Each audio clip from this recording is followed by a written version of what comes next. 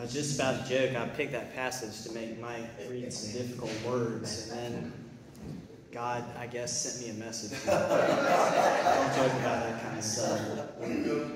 Yeah. All right. Well, the Word of God for us, the people of God.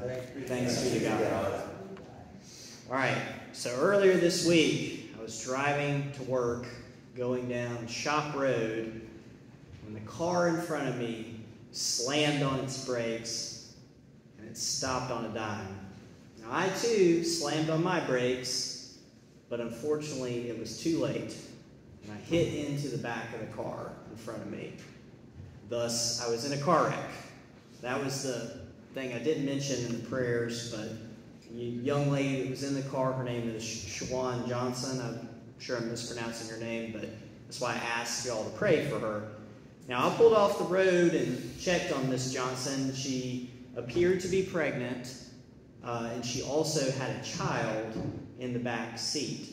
Now, she repeatedly said that she was okay, she didn't need an ambulance or anything like that, and that her son was okay. He was strapped into the car seat. So we exchanged information. I took a photo of her car and mine. And if y'all are so inclined, in fact, you can look out and see it in the parking lot now. My car caught the worst of it, for sure. Now, Miss Johnson, she left after the accident before law enforcement arrived, but when they did, thankfully, they didn't write me a ticket or find me at fault. He actually gave me like a fill-it-out-yourself accident form, which I've never seen before. Didn't think that was a thing. But he said, yeah, take this, if you need to give it to your insurance company. And as it turned out, I did. So, as long as everybody wasn't hurt and, didn't get found at fault, everything was all good and all okay, right? Well, not necessarily. Because as I found out when I took my car to the body shop on Garners Ferry Road, they informed me, they said, well, your car's a little old, it's not worth much, so the insurance company might not pay for this. They might declare your car a total loss and, write you a check, which, I might have told you before, I don't really like my car, so it wouldn't be the worst thing in the world. But on the other hand, that would mean I'd have to buy a new car and have a car payment, and that's not great either.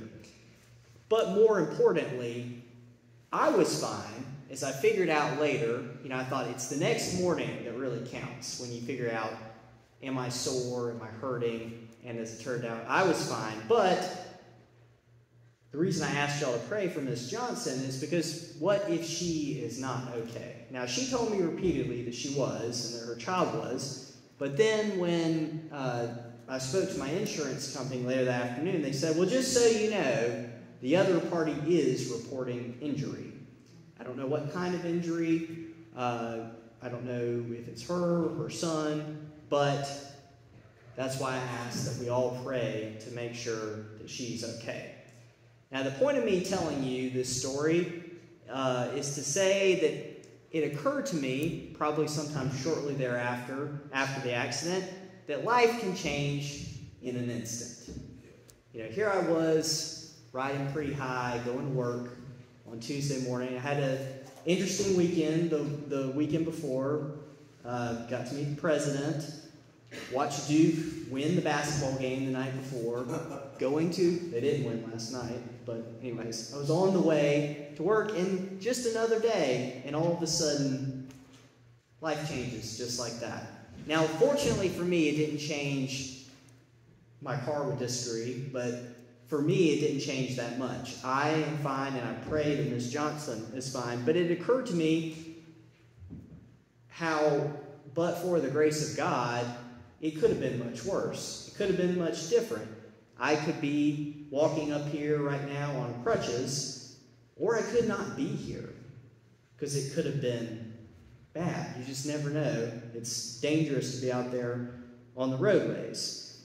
But one day, what I really realized, and the point I'm trying to make, is one day you could be doing something mundane that you do every day, and all of a sudden, your life could change forever, and not necessarily in a good way. But as we see and examples in Scripture that I'm going to go over. Sometimes it changes for the better, sometimes it does not. What are we to take away from this concept that life could change on a dime from a biblical perspective? How should this enhance or further allow us to understand our faith and God's role in our lives and what He would have us do, what His ultimate plan for us individually and as humanity is? Is this to say that we should live in our lives in bubble wrap and never go outside? Because you could get into a car wreck.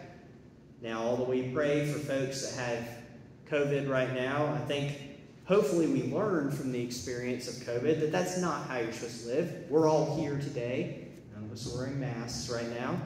So there are dangers that you have to face in life. And one thing that at least I personally learned from COVID is that at some point you got to get out there and live a little, despite the risks that are abundant in life. So, what are we to take from this concept that life can change in a dime, that God, maybe things would happen to us that God doesn't necessarily plan, but they could ultimately play into God's ultimate plan for our lives? Well, let's consider some characters in the Bible whose life maybe changed in an incident. First and foremost, beginning of the book we're reading from today, Adam and Eve. One day they're living life in paradise. And then, because of the serpent, what he encouraged Eve to do, the next day they are cast out of Eden. And they are no longer living a life of paradise. They are living a life of toil and difficulty. Their lives changed in an instant and not for the better. Now, consider another example from the Old Testament.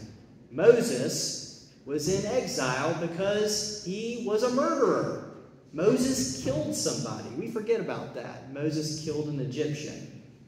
And one fateful day, when he's tending his flock, he hears a voice from a burning bush who tells him that he is to go and lead God's people out of Egypt into the promised land. I'm guessing when Moses got up that day, he didn't think that his life was going to change in that manner. And yet, he becomes a leader of God's people, leads the Israelites out of Egypt. His life changed for the better. Staying in the Old Testament, we have the example of Nadab and Abihu. Y'all don't know who Nadab and Abihu are, unless you're real biblical scholars, but they are the sons of Aaron. Leviticus chapter 10 tells us that they're engaging in an act of worship in front of the altar that God said was holy, and they didn't do something correctly, so God consumes them with fire right then and there. Their lives ended in an instant. David, we all know who David is. He was just a shepherd boy until he killed Goliath. Then he became king. So he rose to prominence quickly, but just as quickly he also fell because of his sin with Uriah and Bathsheba, or sin with Bathsheba, and what he did, ordering Uriah to his death. Let's think about a New Testament example. I know that's what y'all are all waiting for. We talk about the New Testament more often, don't we? That Old Testament can be kind of boring sometimes, and not boring, but you don't always make the connections. How does this affect our lives as Christians? Well, think about 4 disciples in particular. We hear in several of the Gospels, Peter and Andrew are just in a boat fishing. All of a sudden, Jesus comes by and says, "Come and follow me." Same with John and James, son of Zebedee. Their lives changed in an instant. They didn't think when they got up that morning, I'm going to change my life forever from here on out and start following this guy, Jesus. And finally, perhaps the best example of somebody whose life changed completely is Saul. Saul is on the road to Damascus. When he is blinded, all of a sudden, Jesus appears to him and says, "You're going to stay blind until you go into town and meet this guy, and then you're going to stop persecuting me and my people." And then Saul changes his name to Paul and goes on to write half of the Old Testament. And finally, our scripture lesson from today. Now, how much quicker could your life change than how Joseph's changed? And his life didn't change just once. It changed several times, both for good and for bad. His father Jacob, also known as Israel, he sends him out to tend the sheep. He says, go out and tend the sheep with your brothers. As we read in our call to worship, he never comes back that day. He's going out just to tend sheep, and all of a sudden, his brothers throw him into a cistern, which is like a big stone pot. And then, first they're going to kill him. So imagine his thought when he gets thrown in there, like, they're talking about killing me. Now, when I was younger, my brother, he did some mean things to me. He joined the wrestling team, and he practiced his moves on me, and, kind of put me into pain. That stopped, by the way, when I started wrestling. I got better than him. But I can't ever imagine that if the worst thing my brother had ever did to me was put me in a wrestling move I didn't want to be put in. I can't imagine being thrown into a jar by your brothers and saying, yeah, we're going to kill you. And not only that, one of them comes forward, Judah, and he says, no, don't kill him. Let's just sell him into slavery, because that's so much better, right? So his life changed for the worse. But things aren't as bad as they seem. As we go on to here, I didn't include this in the scripture lesson. There'd be more difficult names for Mike Griffith to read. But things aren't so bad. He lives in a man named Potiphar's house, and he's got a pretty good life. As he is still in slavery, but he's living in this guy's house, and things are going good. That is until Potiphar's wife makes a pass at him and says, I won't say what she said to him for polite things in church to talk about, but then when he refuses, he's honorable, and then Potiphar's wife accuses him of making a pass at her, and Potiphar throws Joseph into prison. So he goes from being sold into slavery, things aren't bad, living in a house, now he's in prison. And then you think things are going to start turning around for Joseph, because we've already heard that he's a dreamer. His brothers refer to him derisively as that dreamer. And he has a dream when he's in prison, or he gives an interpretation, rather, to the cupbearer of Pharaoh, tells him about a dream, and he's like, that's my key out, right? You're going to finally get out of this prison? Cupbearer forgets all about Joseph and leaves him alone. That is until Pharaoh has a dream about 7 fat cows coming out of the Nile and then 7 ugly cows coming out of the Nile. And he says, what is this about? The cupbearer says, I know a guy. I know a guy that can tell you that. And then he comes to Joseph, and Joseph interprets the dream for Pharaoh. He says, the 7 fat cows represent 7 years of abundance that will come in Egypt. We'll have plenty of crops, plenty of grain. Everything's going to be awesome. However, there will be 7 years thereafter of famine. The 7 years of famine are not going to be good. Nothing's going to grow, and we're not going to have any of the stuff we did in the 7 years of abundance. So we have to prepare for that. We have to prepare for the 7 years of famine that will eventually happen. And for his efforts, our scripture lesson tells us that Joseph goes from not being a slave, but being a slave in prison, to all of a sudden rising up to being second in command to Pharaoh. He's basically, besides Pharaoh, he's the highest guy in Egypt. He gets a signet ring, he gets to marry someone's daughter, he gets to live in this palace, and everybody comes to Joseph and says, even Pharaoh says, go talk to Joseph. Don't ask me. He knows what to do. And Joseph does what God no doubt intended him to do. He stores away grain during the 7 years of abundance, and it not only benefits everybody in Egypt, but it benefits everybody in the surrounding areas, the surrounding countries, who did not take those 7 years of abundance, did not plan for them as well. They were living high and mighty, I guess, high on the hog, and they didn't save grain like Joseph did. So Joseph's brothers ultimately come to buy grain from Joseph during the 7 years of famine, and thus the story goes on, and y'all know the rest of the story of Genesis. But considering this and how Joseph's station in life changed from good to bad to worse to being about as good as possible, what does that mean for us? What are we supposed to take for that? So you've told us, Scott, you can, we might leave here and life could change in an instant. We could get in a car wreck. What does that mean for us? How can we take that and use it? Well, the key to that, or answer to that, is when Joseph's brothers come to him after Joseph's father dies. Jacob dies, and Joseph's brothers come to him, and they try to play another trick on him. And they're like, oh, let's tell him that Dad said right before he died, please forgive your brothers. Don't ever hold anything against them. And they say that to Joseph, and Joseph can tell that they're full of baloney. And he says, and I'll read it directly so I can get the scripture right. Joseph said to them, don't be afraid. Am I in the place of God?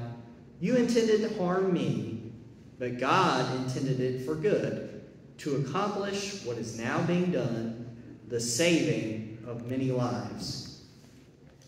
So, what Joseph's brothers meant for evil was actually meant for good.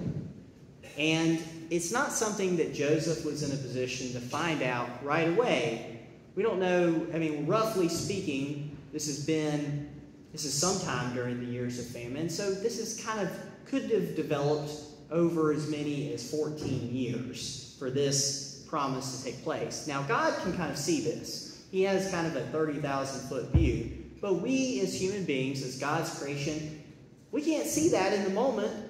When Joseph gets thrown into a pot, and they're talking about how they're going to kill them, his brothers are going to kill them, and then sell him to slavery, he doesn't see anything good at that moment.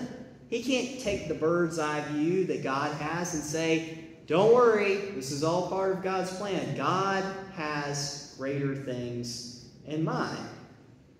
This is very kind of similar to the story of Job. Job doesn't know that God has an ultimate purpose behind his suffering. He just knows, I'm suffering, and he doesn't curse God at the moment, but he's tempted to. He's tempted to by his friends. So we don't know what God's purpose for our life might be. Something bad might happen to us, and it could be, and we won't know it for maybe now, maybe a year from now, several years from now, that it was all part of God's plan. Had we had a children's sermon this morning, I was going to tell the story of once upon a time when I was absolutely sure that I was going to attend Duke University. I was like, I'm getting in there. There's no way. I'm not getting. My brother went there. My dad went there. And then I got this letter that said, we know this comes as a surprise considering your family's connections to the school, but you're not getting in. So they were saying, we realize that you're a legacy, but you're still not getting in. You're that bad that you can't get into this school. Now, needless to say, as an 18-year-old kid, I didn't take that well. Now, my dad took me out to Arby's, and that soothed the pain just a little bit. But looking back on it, I can't imagine that decision turning out differently. I've had the benefit of 20 years of hindsight, since then, 19 to be exact. But my 18-year-old self at the time thought, this is the worst thing ever. How could you do this to me, God? And now I look back on it and say, how could you not have done that to me, God? That was the thing that was meant to happen. I didn't know that I needed at that time, because my life wouldn't be the same if that letter had turned out differently, if it had gone in the other direction. I didn't see that 30,000-foot view that God had for my life. Now, this may not always be a comforting thought.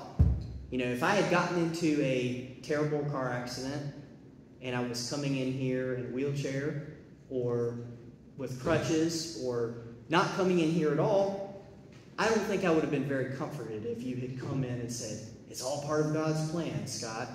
And indeed, that's what a pastor mentor of mine would say. You should never, ever say to somebody who's suffered loss if you're counseling somebody. You shouldn't say, oh, don't worry, it's all part of God's plan, because that's not a very comforting thought. But for those of you that might not be comforted by that, and if you were in a position where you had to comfort somebody and you felt, well, it's not a good idea to say it's just all part of God's plan, because we don't know God's plan. We don't know what he has in mind. Consider this. One of the first sermons I ever preached at Zion, I know you remember all my sermons in detail, but this was probably like my third sermon here. I preached on the book of Revelation, chapter 22. And the point of that story was not so much to focus on Revelation, because I'm not a biblical scholar to know all the ins and outs of Revelation, but my point was to say we know how the book ends. We know what happens in the end. If you watch a movie for the 10th time over, which I'm known to do, you don't get all frustrated during the tense parts, because you're like, oh, I know what happens in the end. The Death Star blows up in the end. They win, you know? Or if you watch an old game on TV and you say, I'm not going to get upset when my team's down by 20 points because I know they come back and win. We know how this book ends. We know how our lives will end if we are faithful, and if we remain faithful to Jesus through trials and tribulations to the end of the age. Jesus tells us he will be with us to the end of the age. And we hear and read in Revelation that God ultimately triumphs over evil, defeats Satan, and establishes kingdom anew here on earth. So, if my first thought about we just don't know God's plan wasn't a comfort to you, think about it in that perspective. In the ultimate scheme, the ultimate story of our lives, the ultimate story of humanity, God wins in the end. Now, there will be trials and tribulations, ups and downs in the middle, but ultimately, the people of faith, those who believe in Jesus Christ, come out on top in the end. Let that be a comfort to you as we go forth from here, knowing that although life may change in an instant, God's ultimate plan for humanity does not. In the name of the Father, the Son, and the Holy Spirit. Amen.